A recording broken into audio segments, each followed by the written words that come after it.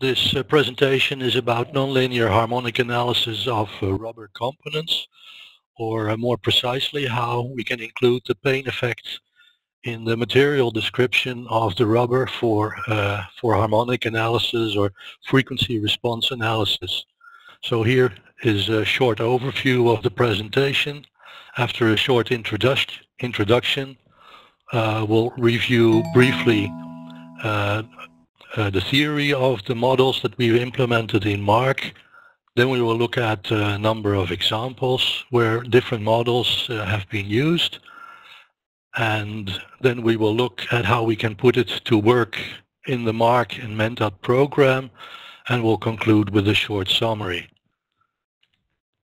So the Payne effect, or it's also known as the Fletcher-Ghent effect, it is well known that many filled rubbers show a pronounced effect of the amplitude on the storage and the loss modulus when they are subjected to harmonic loads. So if we have a strain excitation with a certain frequency omega, then we get a stress response with the same frequency, but it's not in phase with our strain excitation. We have an in-phase term that is controlled by the storage modulus, and we have an out-of-phase term that is controlled by the loss modulus. And if we include the Payne effect, the storage and loss moduli are dependent on the amplitude of the strain excitation. It is, in general, it is observed that the storage modulus is high for very small amplitudes and then drops when the amplitude increases to some asymptotic minimum, whereas the loss modulus reaches a maximum value at some intermediate amplitude of the excitation.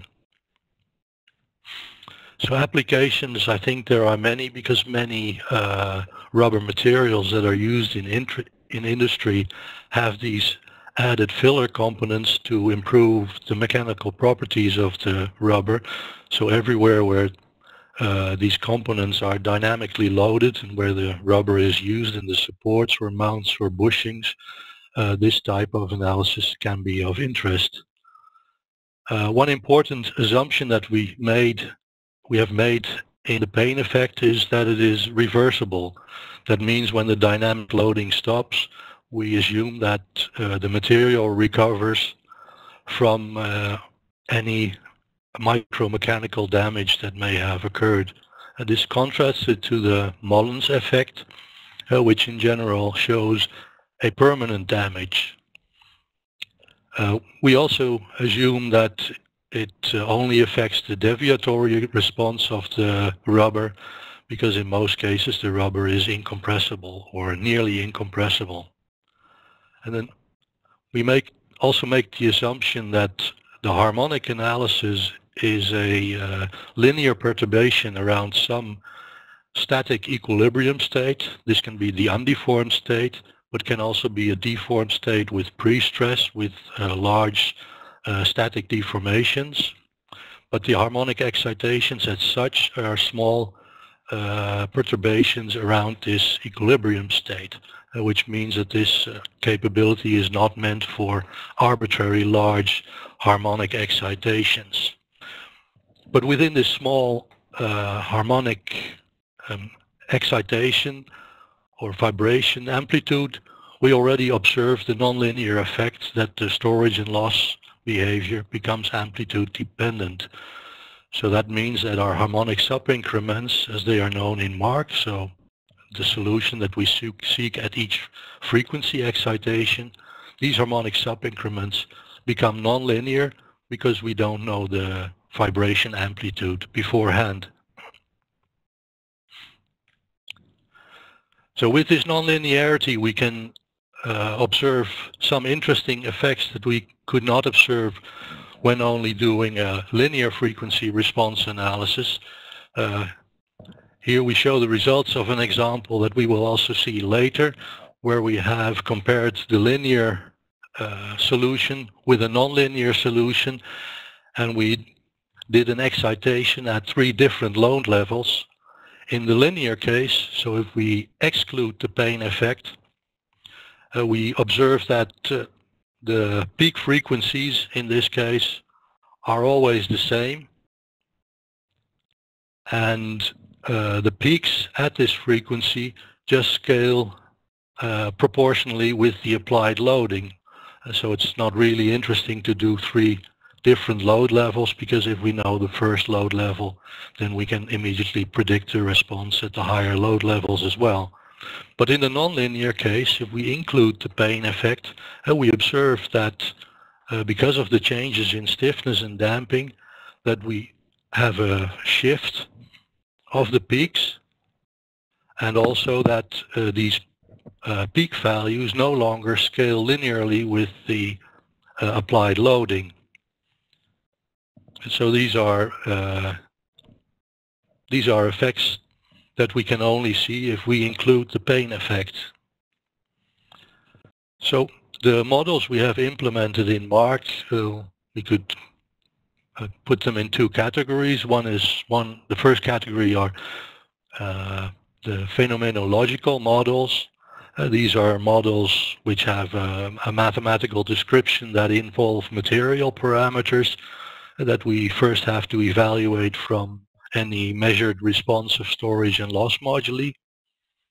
And the second category, probably more easy to use, are the tabular models, where we can use the measured storage and loss data almost unchanged in the form of tables. And then finally, there's also a user-defined model where you can write your own user subroutine. And so the phenomenological models, the first one is an extension of the Payne series model, or the Maxwell viscoelasticity model, where process-dependent relaxation times are introduced. The second one we've called the triboelastic model is based on a cyclic plasticity approach to describe the damping behavior in the material when being loaded harmonically. Then the next model is the Krauss and Ulmer model. Krauss was one of the first, I think, that gave a quantitative description of the Payne effect for storage and loss moduli as a function of the amplitude. And we've also included this model in Marc. And then finally, the first 2 models in the list can also be combined, as we will see later. So let's look at the first model, the thixotropic model. As mentioned, it's a generalized Maxwell model, or based on the Payne series, but we've included process-dependent relaxation times. So the generalized Maxwell model, rheologically, we can see it as in the picture on the right. Each Maxwell element is a spring and a damper element in series, and a number of these elements are combined in parallel. And here we see a short summary of the time representation of this model. The actual stress is the instantaneous stress minus the sum of a number of internal stress variables that describe the relaxation process or processes that go on in each of the Maxwell elements. But now the relaxation times in this model are not constant, but they are time dependent, which is represented by this variable zk. And the dependence of this variable is driven by another internal variable for each Maxwell element, and the behavior of this variable is driven by the deformation history. The magnitude d here is the deformation rate. So the behavior of the relaxation time in this model depends on the deformation history. So we recognize that 4 material constants for each Maxwell element. 2 are the usual Payne series constants. The relaxation time, the ones encircled in red, are the ones we also know from a Payne series. The relaxation time tau and the Payne factor g for each Maxwell element. But in addition, to include the Payne effect, there appear 2 other constants. This constant dk that is related to, say, the intrinsic time scale of each Maxwell element, and the lambda k, which can be considered as a relaxation time on the micro scale.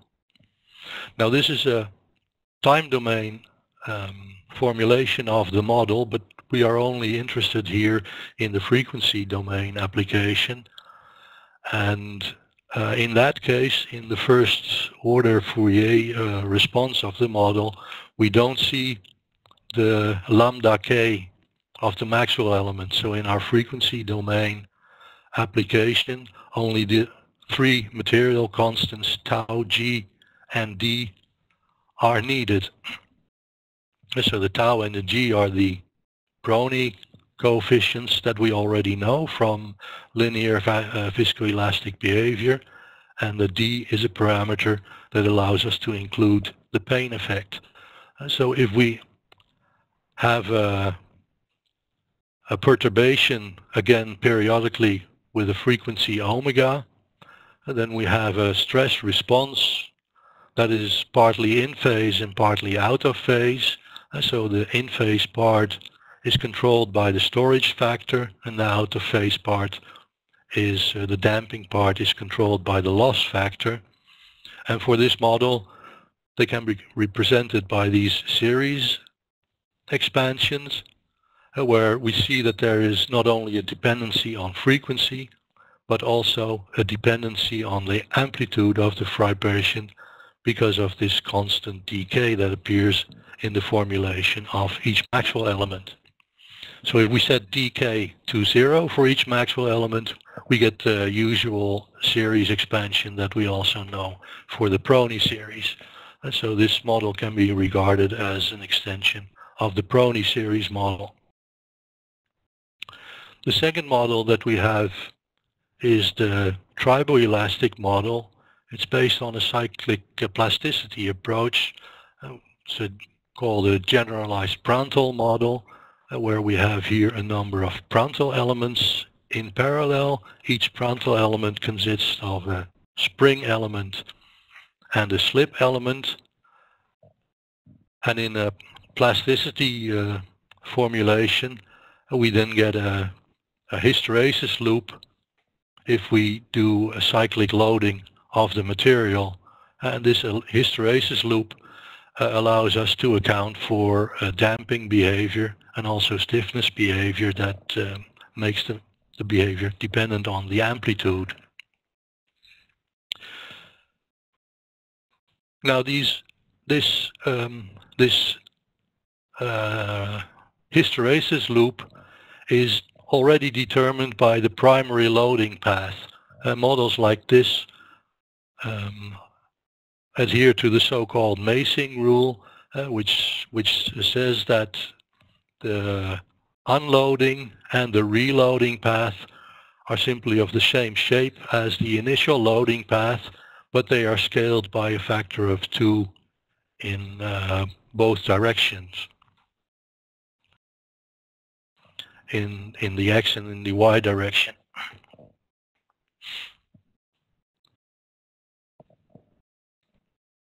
So again, if we do a strain perturbation, but now we'll do the excitation with a cosine function, we again get an in-phase part and an out-of-phase part, where the in-phase part or the storage factor is given by this integral expression, and the loss factor is given by this integral expression, where we see the dependence of the storage and loss factors on the amplitude of the vibration, which is represented here by the gamma bar. We also see that in this model that there is no explicit frequency dependence, so it's independent of the frequency that we've used for the excitation, but we see that there is a strong amplitude dependence. Now these integrals may be difficult to evaluate in general, but if we make the assumption that the plasticity curve that we saw on the previous slide can be approximated by a number of piecewise linear segments, then these storage and loss factors can be evaluated in closed form, and we can easily use them in the analysis. So the unknowns for the material model in this case are the points of this plasticity stress-strain curve.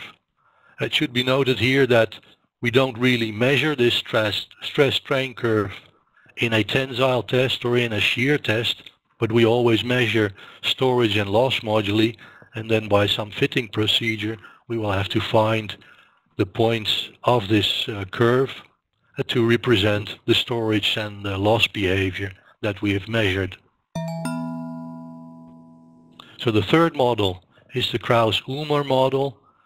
Krauss gave a quantitative description based on breakage and recovery of bonds at the micro level, and with his analysis he came up with these expressions for the storage and loss moduli.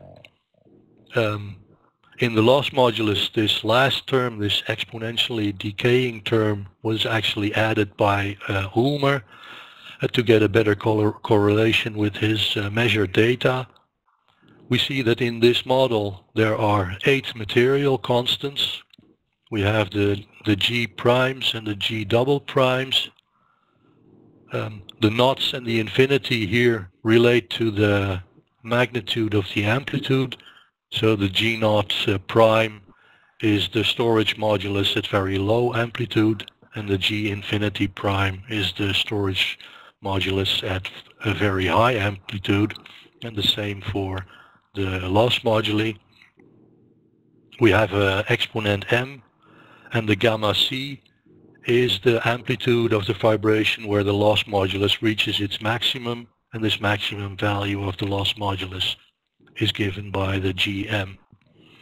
So again we see that this model has no explicit frequency dependency, only a dependence on the amplitude, but a frequency dependency could be included with the use of tables, and we could also use that for other dependencies like maybe the temperature. The same goes for the previous model, the triboelastic model, which also had no explicit dependence on the frequency, but this could also be included when using tables.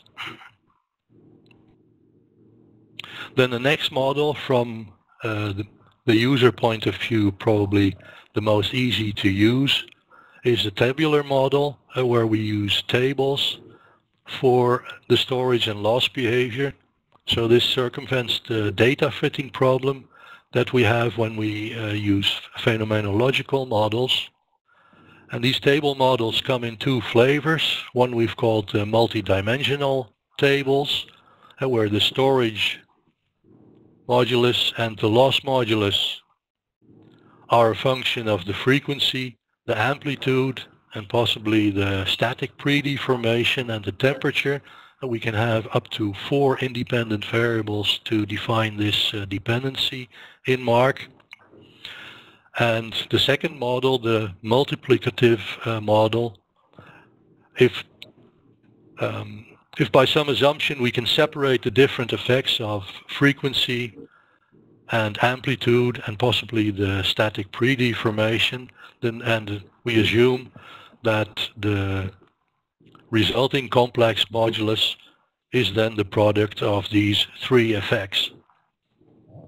Now when we use the tables, they have to be normalized in some form, because the product of the complex storage of the complex modulus with the stress-strain law that we derive from the hyperelastic function, so from a Mooney or a Ogden hyperelastic function.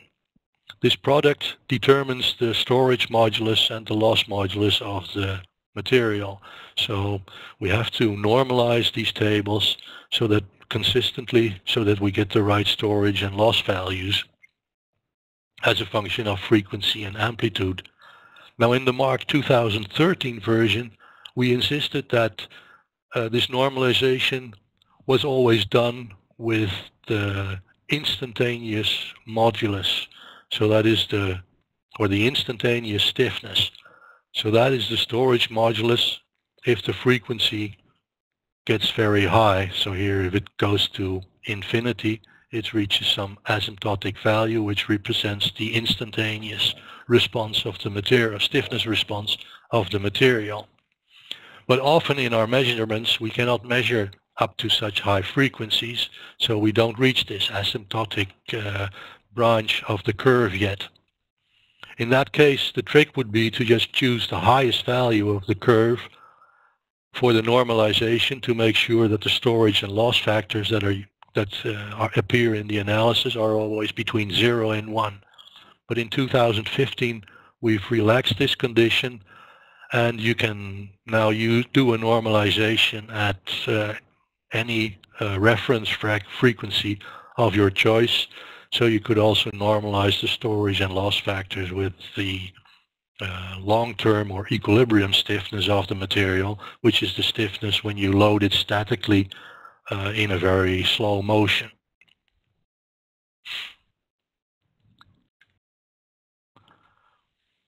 Then the last set of models are combined models of the thixotropic and the triboelastic model.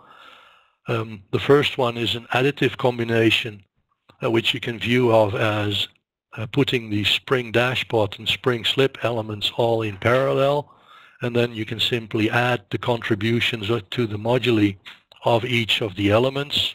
And the second one is perhaps a bit more difficult to imagine rheologically, but is a multiplicative combination of the thixotropic and the triboelastic models.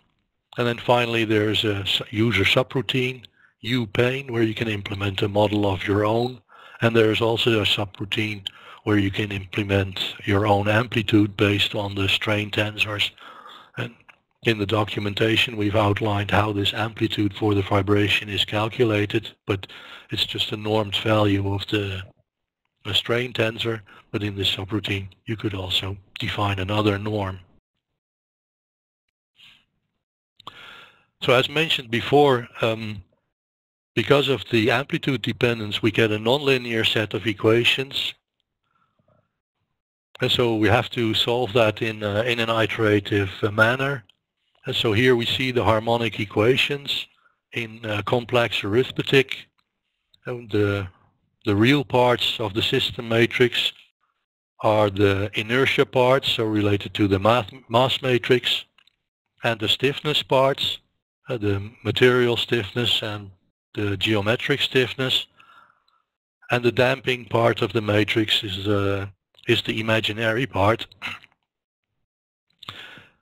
In a linear frequency response analysis there's no dependence on the amplitude, and this amplitude is directly dependent on the solution vector. So in that case there's no dependence on the solution vector, and the whole system is a linear system when we can solve it in one go.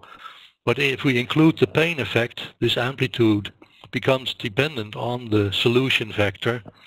And so we iterate a number of cycles. We make an initial estimate at each frequency for the amplitude. We solve the harmonic equations at that frequency with our estimated amplitude. We update the amplitude, check the convergence, and if it's not converged, we redo the harmonic equations with the updated amplitude, and we repeat this until we have convergence. So now let's look at a few examples. The first one is a rubber block which is loaded in simple shear. It's force-controlled initial loading and also a force-controlled vibration. The load is applied at the top surface of the block, and at the top surface we also have a distributed mass. We ignore the mass of the rubber, and with all these assumptions this basically reduces to a single degree of freedom mass spring system with damping. The elastic behavior of the rubber is given by this Mooney-Rivlin function, where we have used these material constants, and the viscoelastic behavior is a one-term Prony series with this added thixotropic effect, so we also have used this intrinsic time parameter.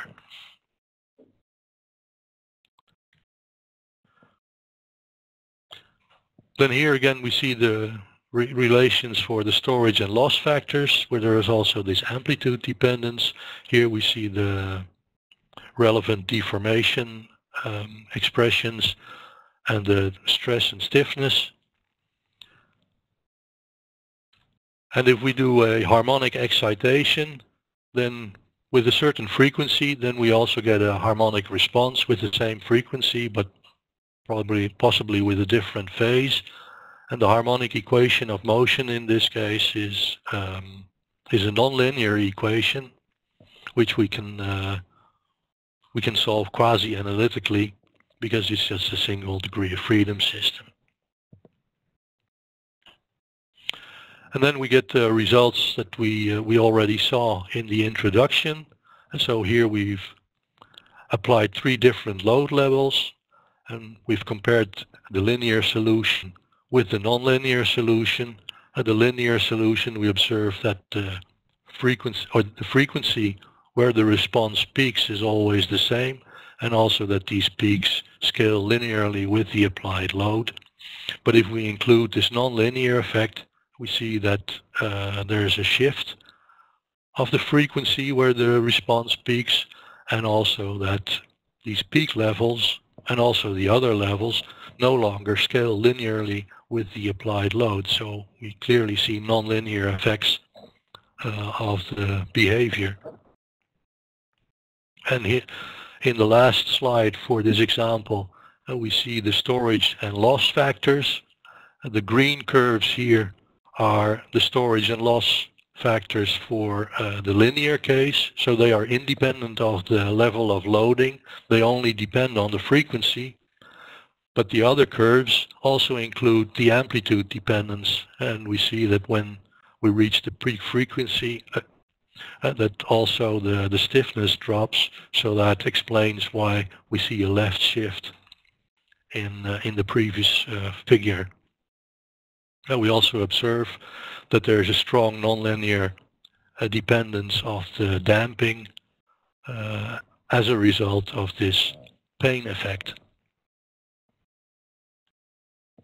The second example is a rubber block loaded in tension, and here we've also included a temperature effect of the material behavior. So the block is fixed at the top surface and it's loaded at the bottom surface. The top surface is kept at a fixed temperature of 50 degrees and the bottom surface at 20 degrees. The side surfaces are insulated, so we get a linear temperature drop from the top to the bottom surface from 50 to 20 degrees. So we have a temperature, a non-constant temperature distribution in the structure. And here we have done compared two analyses. In the first analysis, the material representation was done entirely through tables.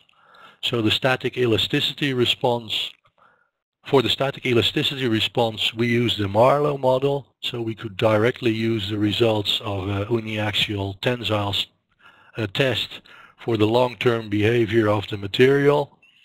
And we've generated tables for the storage and loss factors, where there's a dependence on the frequency, the amplitude, and the temperature.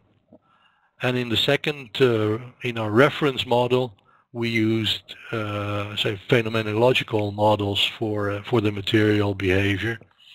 So the elastic response was given by a Ghent function, and the viscoelastic response was again given by a one-term Brownian series with thixotropic effects, and the temperature dependence was given by a shift function where we've assumed that the material still behaves as a thermorheologically simple material. Now there's one difference in this model, in the two models, that in the first case, in the tabular case, we used the long-term stiffness for the normalization of the tables, and in the reference model with the Ghent elasticity, we use the short-term stiffness. But the results, of course, of both analyses have to be the same, because in fact this Marlow curve and the storage and loss tables were generated by me simply from these functions. So here again we see the storage and loss moduli as a function of the frequency, as a function of the amplitude, and here also as a function of the temperature, where we have made the assumption of thermorheologically simple material behavior. Usually this means that the relaxation times are controlled by the so-called shift function. But if we make the same assumption for this intrinsic time parameter, so if it undergoes the same shift in the frequency domain, it can be observed that the whole behavior of the storage and loss moduli are thermorheologically simple. This means that the curves here at different temperatures and different, or at each amplitude, they all make the same shift in the frequency domain. And then we get, of course, the same results. Here I've plotted contour plots of the storage and loss moduli. Now we observe a difference in the values on the left side and the right side of the storage and loss factors, but that is due to our choice in normalization that I've just mentioned. And so there's a factor difference between the left and the right curves, where the factor is determined as the ratio between the long-term stiffness and the short-term stiffness.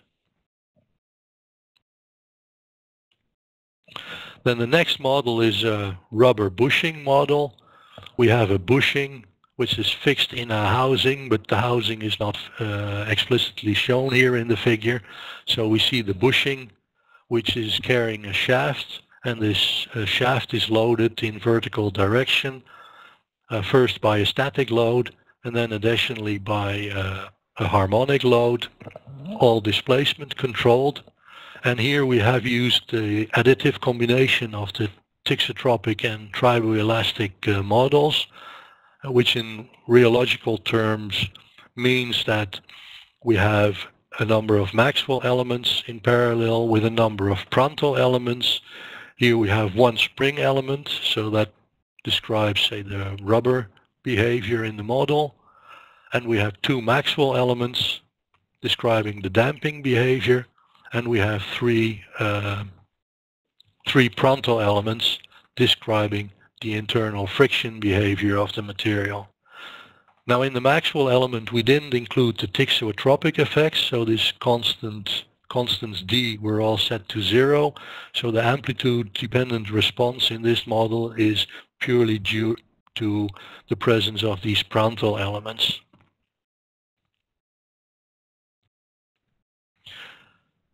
So here we look at some of the results. The dynamic stiffness is a parameter of interest. That's defined as the magnitude of the external or of the reaction force by the magnitude of the vibration amplitude or the displacement amplitude of the excitation. So we clearly again see a nonlinearity in the dependence of the amplitude. We see that at increasing amplitudes the dynamic stiffness drops, and we see a minor dependency on the frequency. Now on the left side we see the results where we haven't applied a preload, but on the right side we see the results where we have applied a static preload. We basically see the same trends, but at different load or at different levels. The dynamic stiffness also changes a little bit because of the presence of the static preload. Then the last model is an isolation device We here have a frame which is mounted on 4 supports. The frame carries a structure which is not modeled in detail, but we've just represented its presence by a point mass to include its inertia. And these supports here have rubber pads to cushion the dynamic excitation that is applied to our structural part. And then we analyze the total reaction force by combining all the reaction forces of the 4 supports with some rigid body elements, so we get one total reaction force.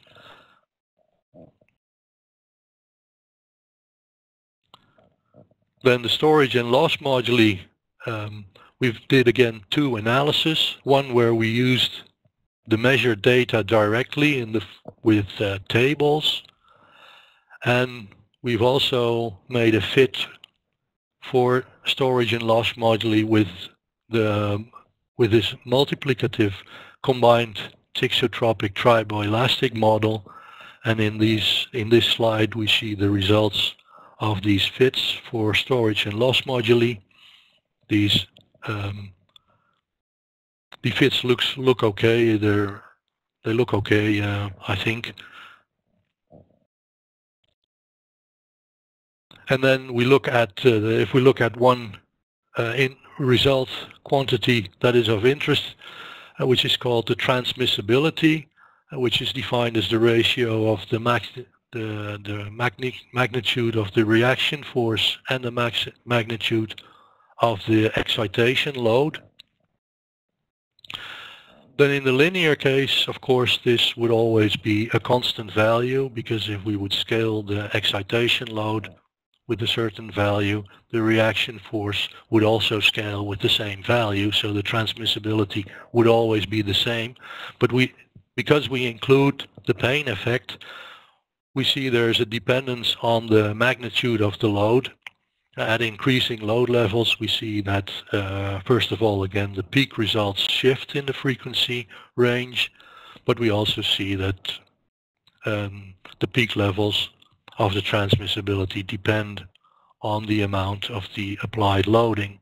On the left side, we see the results of the tabular model, and on the right side, we see the results of the multiplicative model. And basically, they both predict the same trends, but with a little bit different values. So now let's look at how we can put it to work in Marc and Mentat to do the analysis with Marc. First of all, these models are only available for isotropic materials. So in the analysis, you have to choose a hyperelastic model like a Mooney or Ogden or any of the other hyperelastic material models that we have available, or you can also use a linear elastic isotropic material model. And then we have to define the viscoelastic material data, so we can define the frequency dependency through the options that we already know. But we've introduced a new option, which is the Payne option, to include the amplitude dependence, and then you can also include effects of the static pre-deformation or effects of the temperature by defining a shift function. And so in Marc, we have to switch on the harmonic parameter in the parameter deck to tell the program that we're going to do a complex harmonic analysis.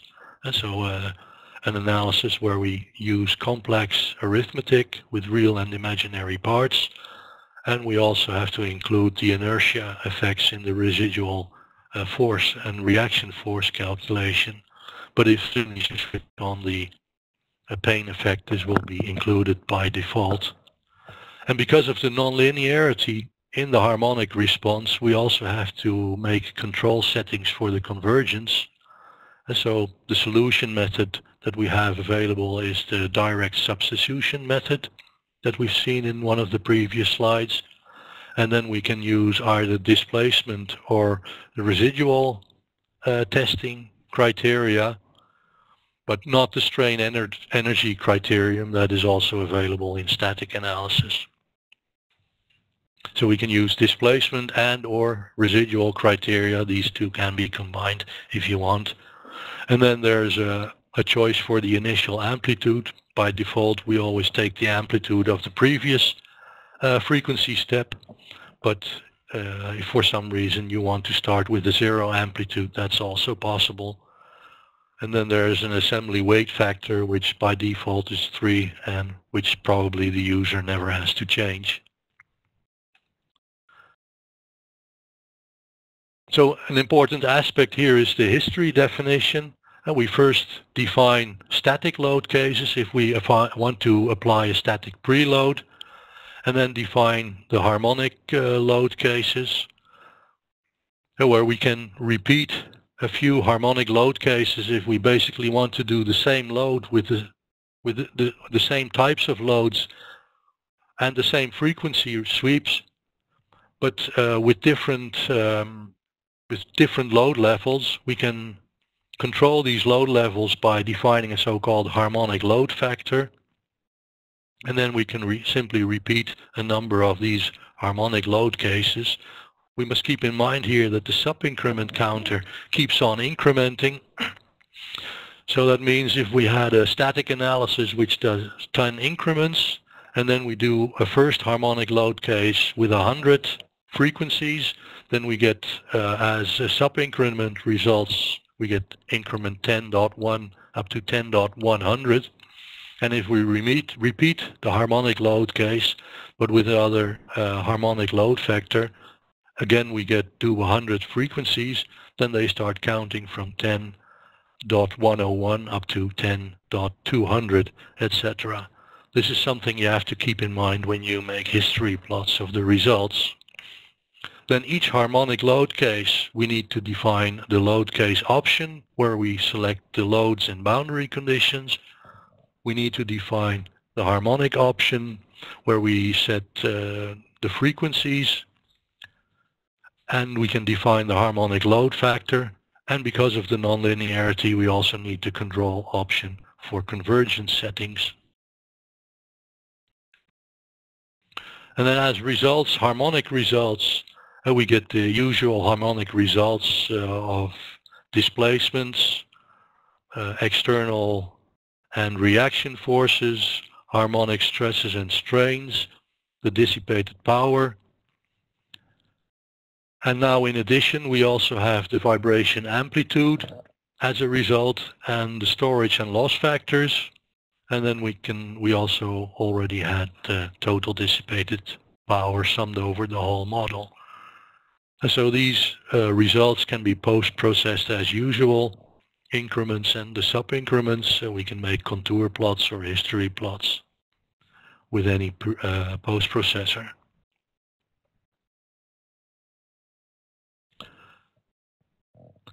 In Mentat, we have to enter the material data in the material properties menu. And so we have to select an elasticity model like Mooney or Ogden. And then we have to switch on viscoelasticity for this material. And then we choose a viscoelastic model, where here we've chosen the thixotropic model. But if we open this menu here, we would also see the other models that we've reviewed, triboelastic, combined models, the Krauss-Ulmer model, and the tabular models. And depending on the choice of the material model, we enter a menu where we can enter the data, the material data specific to that material model. And then we can include effects of the static pre-deformation and thermorheologically simple a shift function if we want to.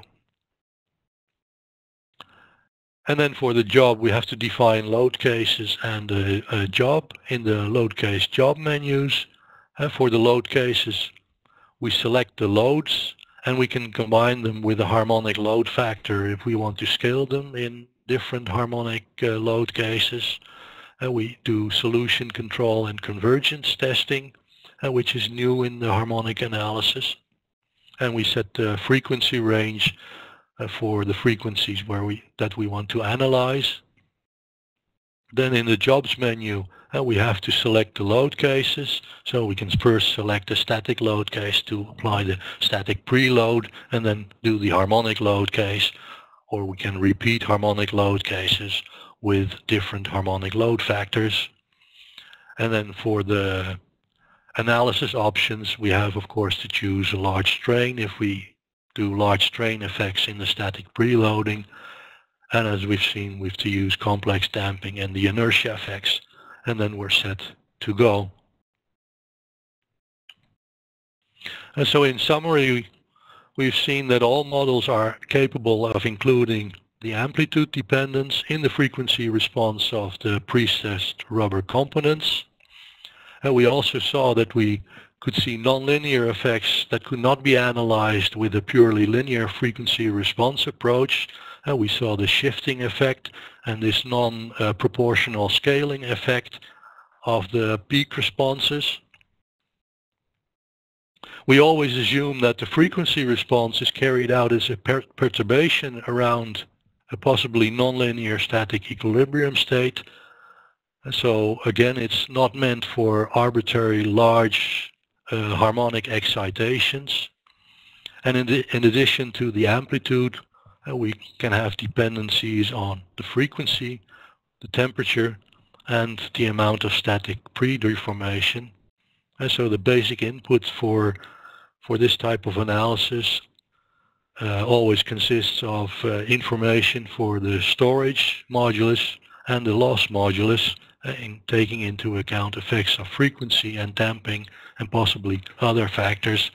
So these are the quantities that you will have to measure. And of course, you need a hyperelastic material model for the static behavior. So that brings me to the end of the presentation. I would like to thank you for your attention, and we can open it up for questions. Thank you.